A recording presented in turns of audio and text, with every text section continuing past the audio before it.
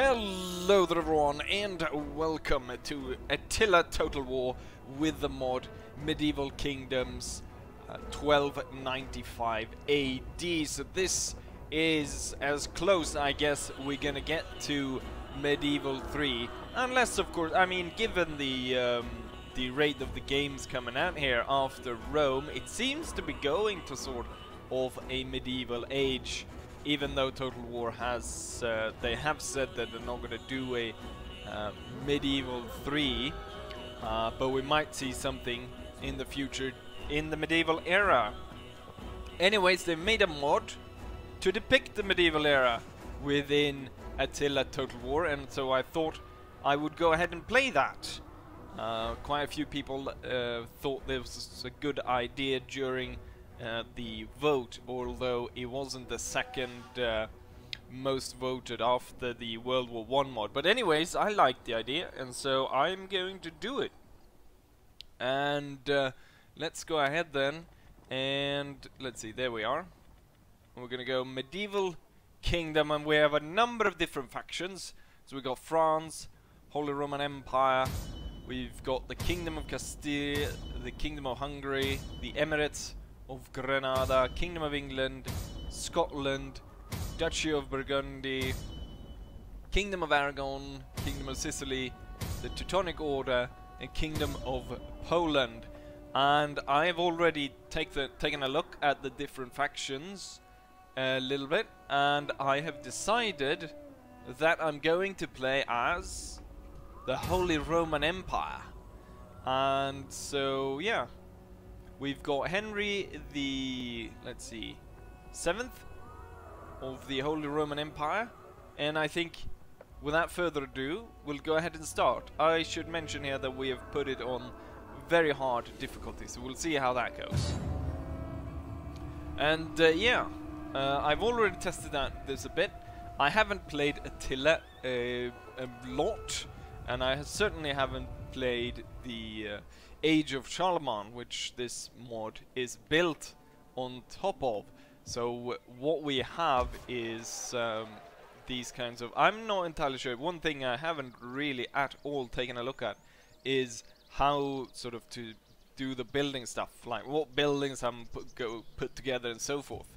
But anyways, since there's a lot of just managing the empire at the start, I'm gonna go ahead and just outline what the problems I have in the start, and since I want to fit a battle in the first video here, I'm probably gonna skip a lot, so you don't have to see all the different, like, setting up the trade routes, because that's gonna be a lot of trade routes.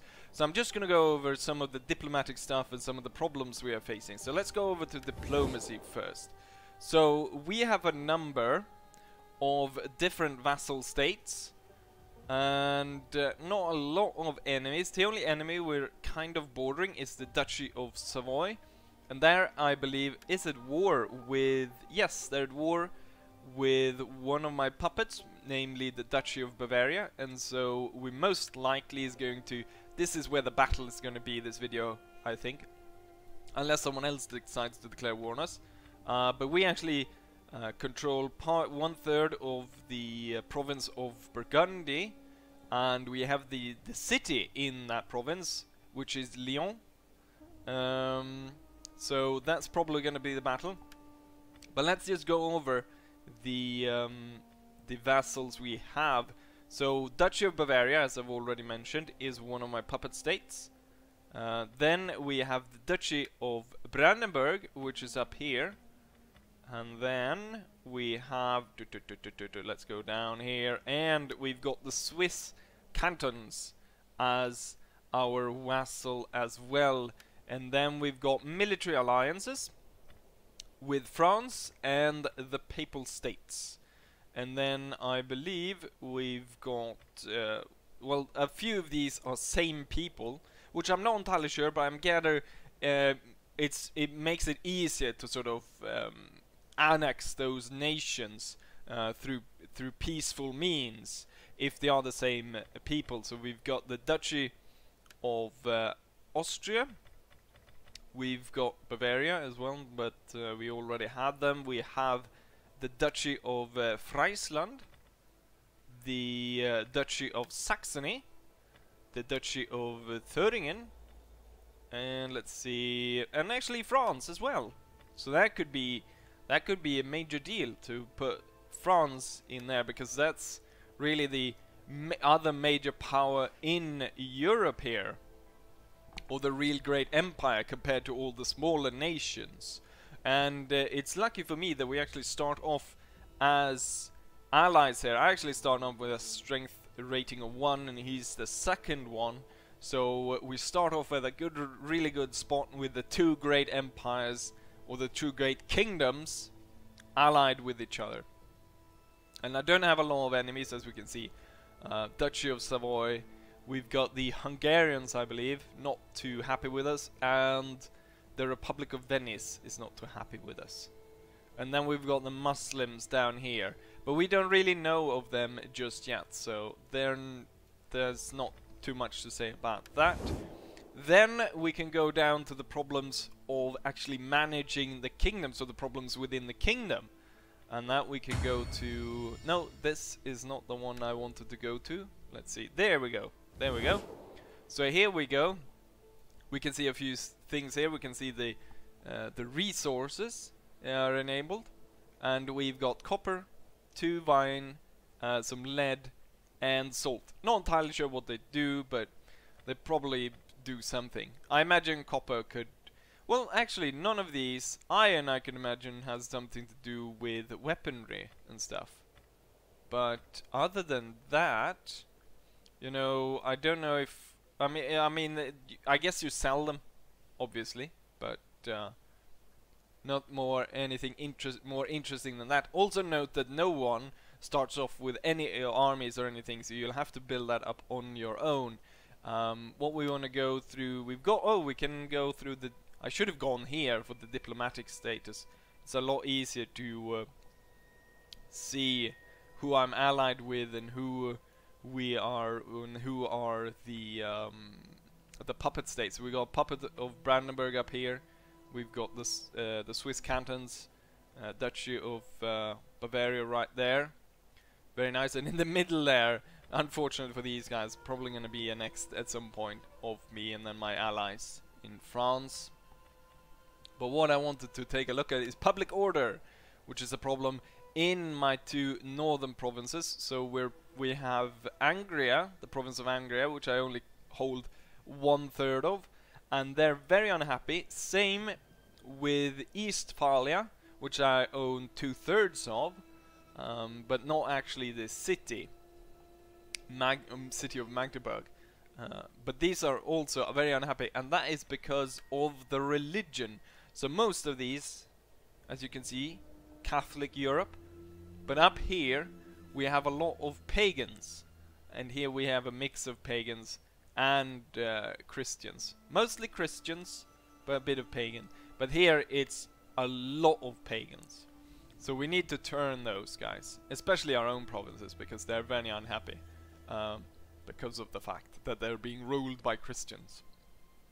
Kind of interesting here is they actually made Judaism, but we'll see if there actually is a Jewish state, or if there's, like, I don't know how the Jews would spread, really. Sanitation, immigration, food. Food is another problem, which I think we start off with. But other than that, and here we got faction ownership, so a clear overview of what we control. So plus the my vassals, we've got now I've shown over Austria as well, but we've got quite a large empire, so very nice. And so what I'm planning to do is, I don't think we'll put the king out to put him in charge of an army. Instead, what I'm going to do is I'm going to put him in charge of Franconia as a what's it called? As a governor. But we're going to keep the others to spawn armies, and we're going to spawn one in the north to try to hold these guys down. Probably actually it's better to spawn him in Hallstatt, which is our capital. So we're going to spawn one general over here. We got a rider, cavalry recruits, logistic, and champion rider. So 2 champion. I think we're going to go with this guy. The oh yes, let's see. Loyalty. So not everyone's very loyal. So this guy is not very loyal at all. He's 3 out of 10. So we're probably not going to put him in charge of the other army. So it's going to be this guy, which is going to be in charge of the army going north to make sure that these guys do not rebel. So we're gonna put him inside the city actually, and we'll have to recruit some troops. I don't know. Let's just something like that. We only have 3 units that we can recruit, and then for the army that's probably gonna go into battle, we're gonna raise this guy, Kelvin. Raise him, and we're gonna put him in the city. And so Kelvin has, he has got a few heavy sergeants. We're gonna take one of each. It's, for some reason, I don't know if this is a thing with what's it called, Attila, but it just says like poor armor piercing in average block, but it doesn't actually say the points, as I probably would have liked to see the points instead of showing, you know, poor armor, very poor missile block. So just by looking at the points I would get a better picture myself of what it means, rather than just having these stats that could mean really anything. And then we're gonna go ahead and we're going to start for Court Scholar, which is gonna lead on to Lex Salica, which does public order, legislation enacted to smooth the running of the kingdom and the moral and spiritual wealth of the kingdom. We're gonna save up our money because we're gonna try to build some churches up here to make sure that we can Christianize this. I think we can actually go ahead and yes, we can. We can go ahead and inspire public order. We'll take this guy then. So we got a priest. I'm gonna send them north and try to beat the paganism out of them. We've got an assassin in France for some reason. We don't need him there, they're our allies. Same with the spy, which I got down here. We're gonna send the spy towards Grenoble instead, to see what those guys are up to up there in the mountain, as we prepare our army down in Lyon. So I'm probably gonna do quite a few turns here without actually showing you like the things that's going on, because as I said, I wanted to show battle in the first video, and if I just do the sort of building stuff and the other, it's probably gonna take quite a while. But I'm gonna tell you the important stuff before we go into battle. So yeah, I'll see you guys then. And there we're back, and we're ready now to join in the Bavarians by attacking the was it the dukedom, or was it the duchy of Savoy? So what happened was that the army of Savoy actually marched out and marched to our territory up here, where I managed to use the assassin to stop them or arrest them to the point where they could not continue any further. So they're kind of stuck over here, not entirely sure where they were going. I guess they were heading over to actually fight the Bavarians, which are all the way up here. Not entirely sure how they thought they were going to go through there without passing through, I mean, the mother nation of the empire. And so I've stopped them there, and I've sent forward my army to lay this place under siege. It doesn't have any walls, which is good because I don't have any catapults. But I also want to say what happened in the meantime, because this is 2 years since we started, since this started in 1295, and now we're at 1297. So 2 years later, I've sort of got the empire a bit more under control. We've got a bit more armies and stuff, so I placed an army here. Mostly just, it's a rather small army, it's just to keep the peace of the region. and so most of it is under control. But what I've realized is that a lot of other places have problem with the foreign religion or the paganism. So this one is actually falling in Christianity. Austria, which is falling. Franconia is also falling. The only ones that are rising are the ones that we had problem to start off with. So it's really the regions close by which are pagan that are unfortunately causing problems for us. And so we really want to turn those guys around. So right now these two are rising in Christianity while these two are losing, although I am building priories and chapels all over the place to turn that around. Also, I should mention Denmark went ahead and attacked my vassal in the form of Duchy of Brandenburg.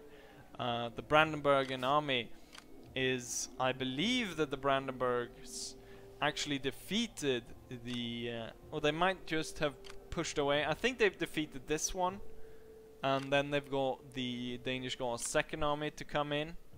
So we'll see how that goes. Right now I don't really have an army to send to aid them, but if the Danish go ahead and actually take a province from the Brandenburgians, we're gonna have to send, probably this army is gonna have to march up. One thing though is I don't really have the ability to recruit a lot of like interesting troops here. So I'm hoping that we can get up to barracks and stuff, but it unlocks handgunners and crossbows. Because right now one thing that my army lacks is missile units. I don't have a single one. Also kinda need catapults as well if we're actually gonna lay siege at some point to a proper town. Anyways, with that introduction, let's go ahead and attack. So we outnumber the enemy by 1,000 men. They've got crossbowmen though, so it's going to be interesting to see how this goes. So without further ado, let's attack them.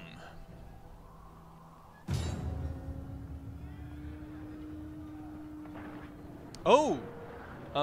So the enemy actually sallies forth to meet me on the field of battle rather than to stay inside the town. So we're gonna field them. We're gonna fight on the battle. Oh, there's the town. We can see it over there. And we would have actually. That's the place we would have fought at. I wonder why they moved out. It's not like that's gonna help them. We're gonna wait until we have favorable weather conditions. We're gonna wait quite a while. We're not gonna escape the rain, it seems. Start deployment. The thing is, I mean, the weather conditions. I think that there should be a risk. So if you wait, that especially if there's rain, you could wait, kind of wait for it to stop. You can sort of have that option to try to wait until it stops. But if you wait in the rain for too long, like the day goes by, your men like you become more tired or something like that. Could be an interesting thing. So the enemy starts on top of this hill, while we start down there. The thing though is, I'm pretty sure that our army is... They would have... I mean, we have 1,000 more men. So our army is definitely bigger than theirs. So I'm not entirely sure why they thought that was gonna be a good idea to try to take us on the field of battle rather than in the city. So since this is the first one, let's go ahead and take a look at our units. So here we've got our heavy knights, and we can see them here with our banner, the Adler, the German eagle. Here's the general. There he is. I'm gonna go ahead and close in on him. He's not that loyal to me. He's only got 4 out of 10. So he's not super loyal. Which might be bad, because this province is situated quite far away from the rest of my kingdom. Then, I believe we've got the sort of... what was these? The heavy sergeants. So these are these guys. The heavy sergeants. Looks like... Isn't that the symbol of... I don't know. I kind of want to say... I mean, with the red and the white horse, I want to kind of say Hanover.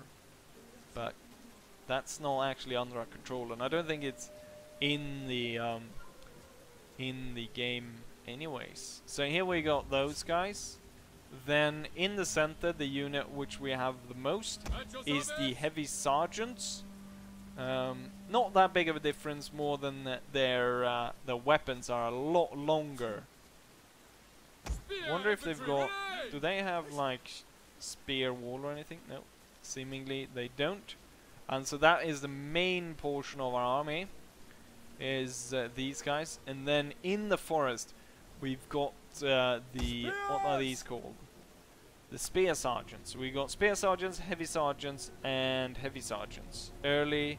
Oh, so these guys are from early period, and these are late period. And then on the furthest flank here, we've got the crossbow cavalry. Right. Let's go ahead and start the battle. So I want to see what the enemy does first. Are they going to come off the hill, maybe? Yes, they are. Or they're going to move to meet us. They're going to angle their army, so they're facing us. And they've got kind of a really thick formation.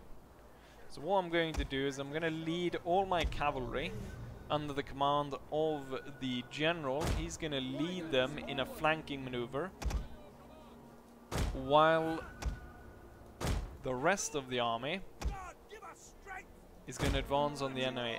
The crossbows, they're going to flank around on the other side. We have a great advantage in manpower, so we're going to take advantage of that by encircling the enemy with the cavalry, and we're going to move up our infantry to take on the enemy from the front.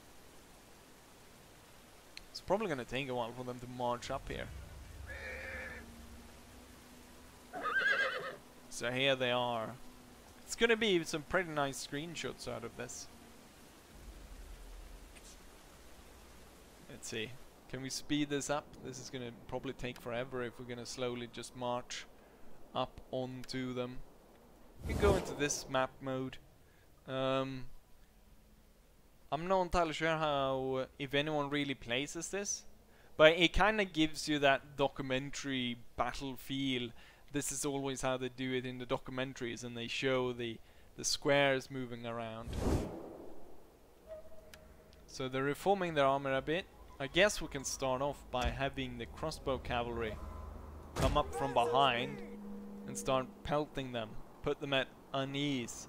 So in a real life situation, marching here with the rain and having waited as I did for so long, my men would probably have been quite tired and heavy with the rain and the water soaking on them, and then they're gonna have to march uphill towards this position, and we don't really have anything sort of to respond to their arrows. They're moving in quickly now, so I'm gonna tell the cavalry to move up quickly as well. Are these set to skirmish? Skirmish away from the enemy position. So we're getting hit there, and one thing as well, which I kind of noticed, is that these guys don't have any shields, do they? Which makes them very... Shit. They're losing tons of men here. So they're very susceptible to the fire of the enemy. So these two, you know what, these three gonna move like that. And we really need to get this going. So we're gonna charge in. Charge for the glory of the Empire. And they weren't able to fully turn the unit. Let's see, the other unit smash in there as well. And before it becomes completely crazy, is going for our general. Protect him. We want to smash into these guys as well. And we're gonna get general versus general. And then we're gonna get our men to hurry up and close in on the enemy. Thing is, these battles, they're over so quickly.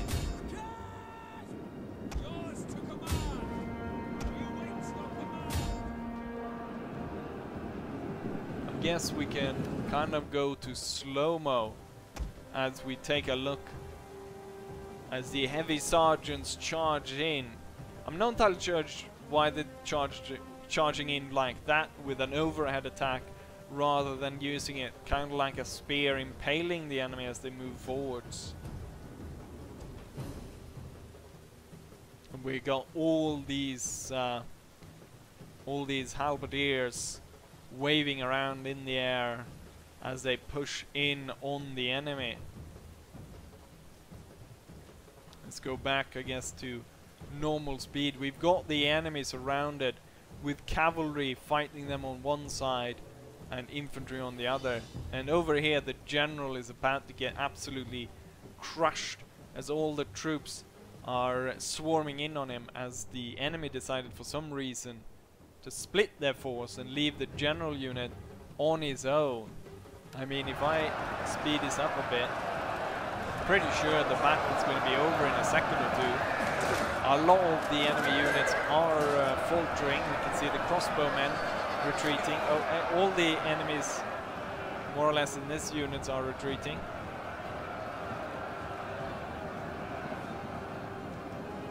The tide of battle turns in our favor. Yes. Let's get the general out. Ride down those crossbowmen.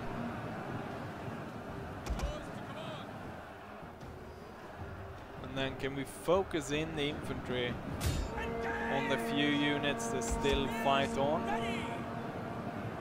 So most of the enemies are retreating at this point. Let's see if I can get in, maybe get some close-ups, maybe see some heads fly off. So it's an absolute mess here. So the guys in white are the enemy guys. That guy just died.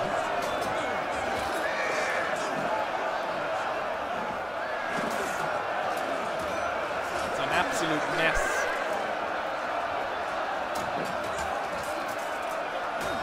And it's really hard to tell what's going on. Oh, they just rode over that guy. I guess they're retreating at this point, and we're just running over the enemy.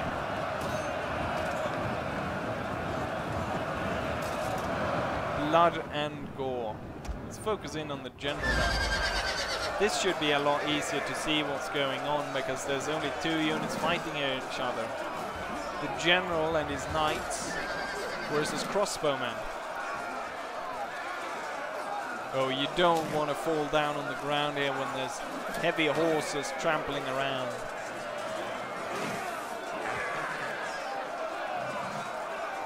I want to see someone lose their bloody head.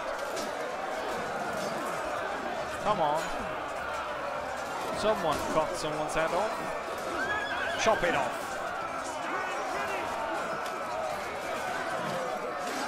I would imagine the cavalry to do a lot better at these against these guys.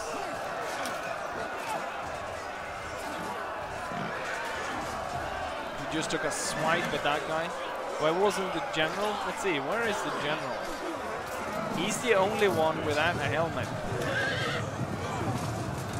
Oh, they're retreating.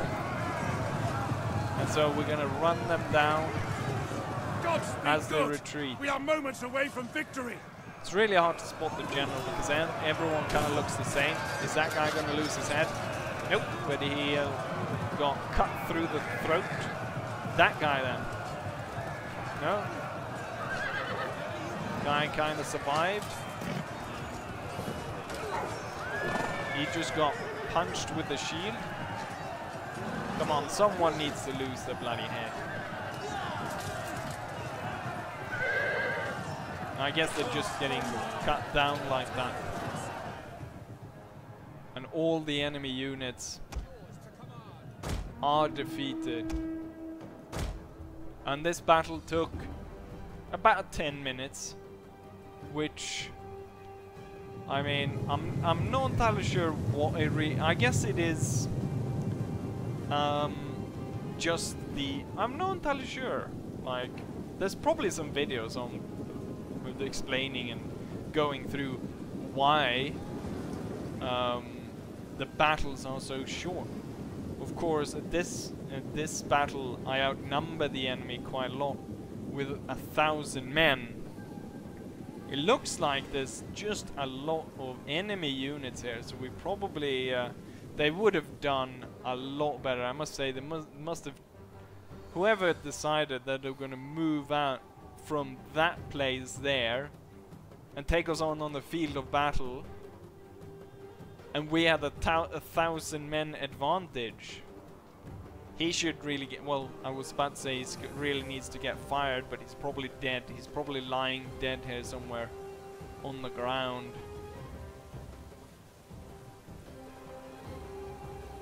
Right, end battle. Decisive victory for the Holy Roman Empire. We only lost 258 men, while the enemy lost 1,414. Holy crap. Decisive victory. And we captured 200 of them. We're gonna go ahead and occupy this. We hunger for battle. Since we want to take this under our control. And what are we going to do? We're going to integrity, commander of an army, appointed by the ruler himself. Authority. Is there anything that melee defense for infantry unit, morale training for infantry recruits? Public order might be good. Army recruitment capacity might be also good. So I think this one's actually quite good. So we'll take that one. And he's also getting some household items, which I guess he took from the ground here. Composite bow, no. Drill master, runner, battle speed. Governed province, but well, he's not governing a province. So there we have it. Given the time as this episode has progressed, it's time to end it. But hopefully you'll come back for the next one to see how I deal with the rest of the army of the Savoyans. Their army is called Terror of Wessex, which is kind of strange. But it's an equal match to our force, given the numbers of infantry and so forth. So that's going to be a much more interesting fight than these guys. This would probably have been a more interesting fight if the enemy actually decided to stay within town and not sally out to meet us. But anyways, I hope you guys enjoyed this one, and hopefully I'll see you guys for the next one. Bye!